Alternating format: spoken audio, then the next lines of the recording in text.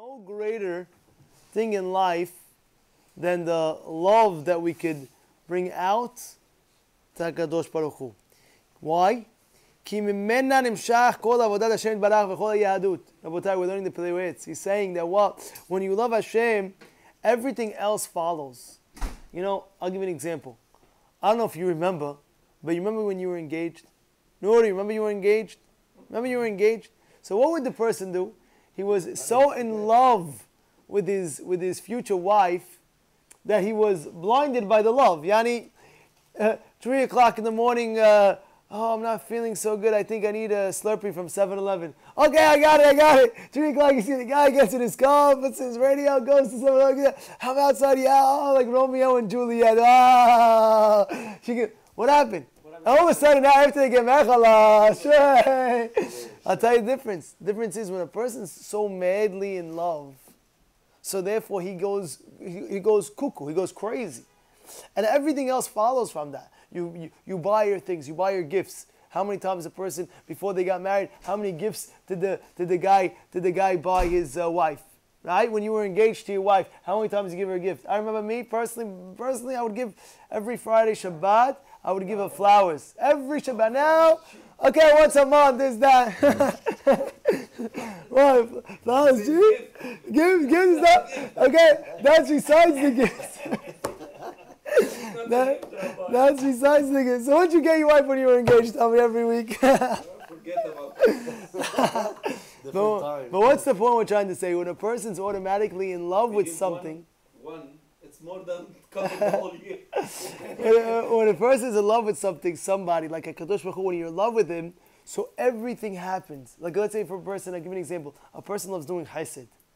A person gets crazy involved. Oh, I want to do this, I want to do that. I know a friend of mine, he's crazy to do chesed. All the time he's looking to see who he can help. Sees a new guy in the shul. Oh, what do you need? You need anything? I'll help you out. This. Jen with the chesed. Why? Because he loves it so much. A person, let's say, is so in love with Torah. So what happens? He goes over and beyond. Look at Rabbi Yosef. When he was alive, he was so in love with the Torah. They say his story that he was so in love. One time he was up on a ladder. He was learning. Yani, he pulled out the thing to learn Torah. And he was on the ladder.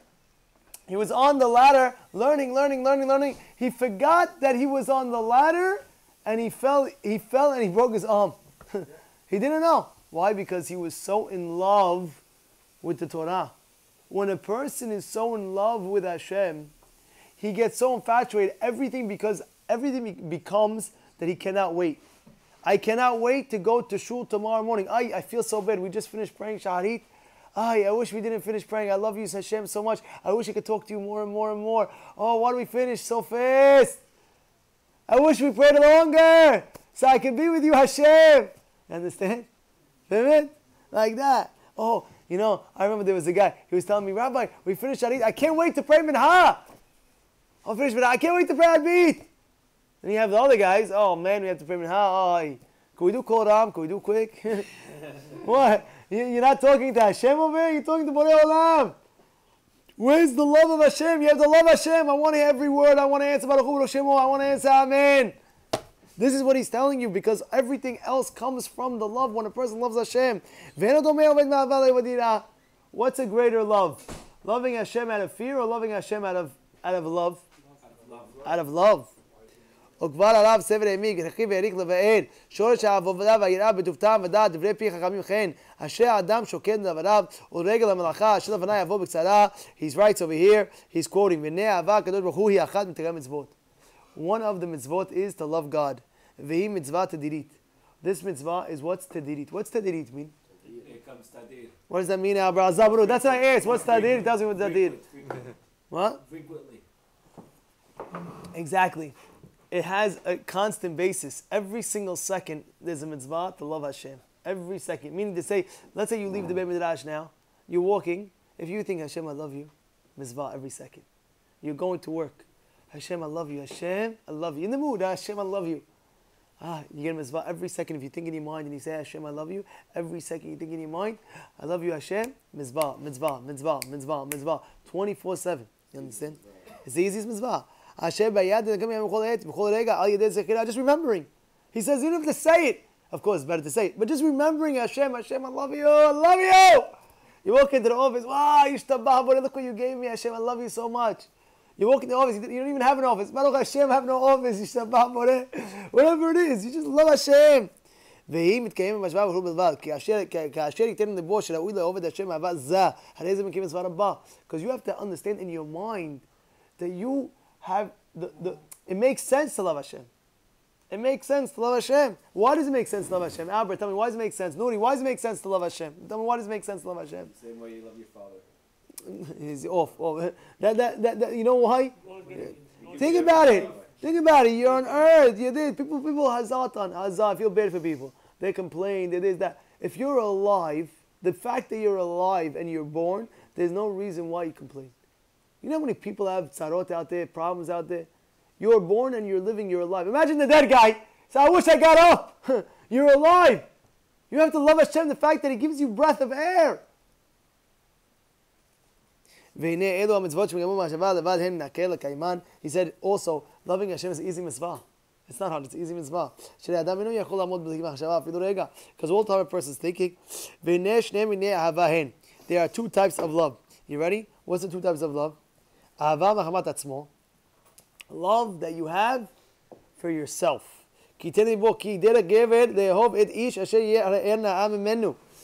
says, one love, there's a type of love that you love yourself. So you love yourself, so therefore you say to yourself, 1 second, if I want to get more, so therefore who do I have to love? I have to love Hashem. Because since I love myself and I want to get more pleasure, and Hashem has all the pleasure, I have to love Hashem because I love myself in order to give me. See, this is one, it's a type of love, but it's a low level love. Why? The giving of Hashem is based on love, yeah? Exactly, that's what I'm trying to say. That's exactly why it's a low level of love. Because people love Hashem, because, I know if I don't come to shul, oh my goodness, what's going to happen? Hashem's going to punish me. I love Hashem because, you understand, you're always loving Hashem because you want to get. That's already, it's a low level love. He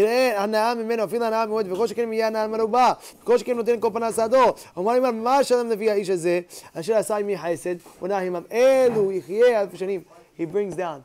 He says, you love yourself, correct? Did God give you? Yes or no? God gave you. So you have a reason, besides you have a reason. Oh, I love Hashem because He gave me so much. Hashem gave me so much. How could I not love Him? God, you gave me so much. I love you. You get it? You get it? He says even if a person lives. No. Let's sum up. One is the love that you have for Hashem. You're saying that I love Hashem so much because you give me so much. And that's a good well, that's good. That is good. You give me so much, I love you so much. Because you always have to understand, you always have to mekir tov. What does mekir tov mean? Like the things are bothering the force. Yeah, somebody's there? What are you saying? You have to mekir tov to everything.